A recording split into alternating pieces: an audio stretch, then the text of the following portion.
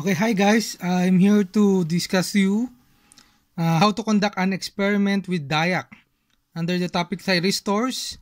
And for now, what will be the objective of the experiment is to determine the characteristic curve of the DIAC.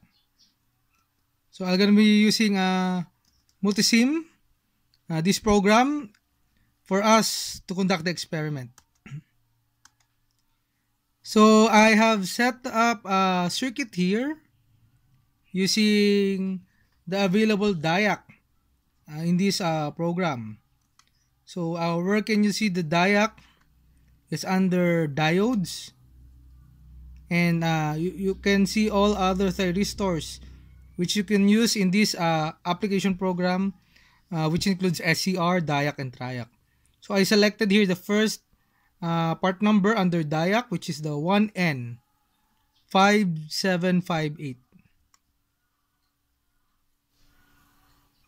So I connected the circuit using a voltage supply, a DC voltage supply, an ammeter for the anode current, a resistor representing the load, and then a voltmeter across the DIAC to determine the voltage across anode and cathode.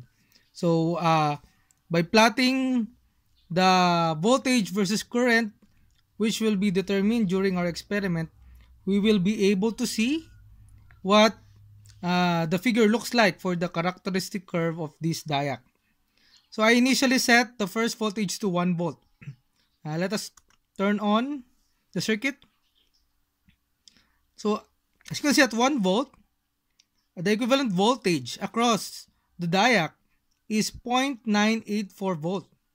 So this means the DIAC is actually off, and it provides a very small leakage current of 0.666 microampere. Now let's gradually increase the voltage supply in order to determine what level of voltage could this DIAC turn on.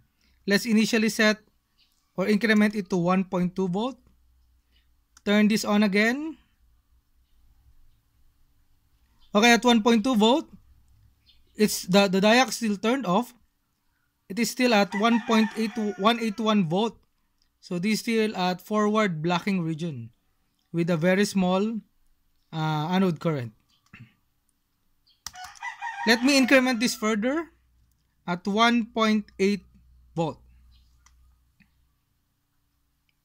Let's turn on the circuit again. At 1.8 volt, the equivalent voltage across the DIAC is 1.771 volt. And it's still a very small current of 1.11 microampere. So still, the DIAC is off. Let's turn off the circuit simulation. Let's increase this to 2 volt.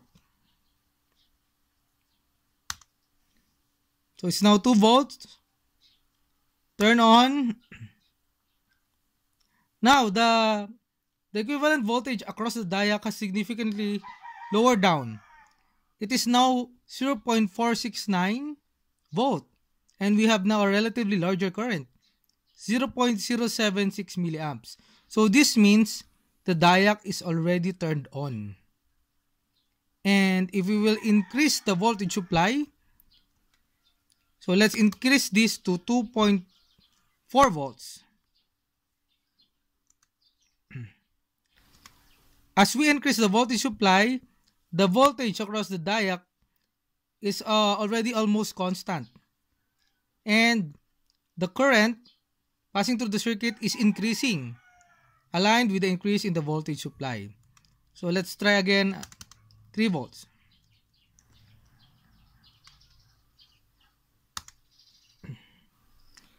So at 3 volts, is still almost constant at 0.48 volts and a relatively higher anode current because of the higher voltage supply.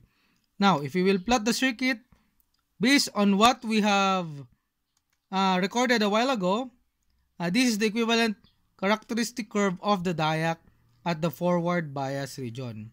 So initially, a very small current and the voltage of the supply is equal to the voltage across the DIAC. Then suddenly, between 1.8 to 2 volts, it turned on and provide a higher current. And the voltage across the diac is significantly lower, which is less than 0.5 volt. If we will now check the negative voltage supply, let's make this at negative 1 volt supply. Then turn on again. Remember, the diac will also conduct at the negative side.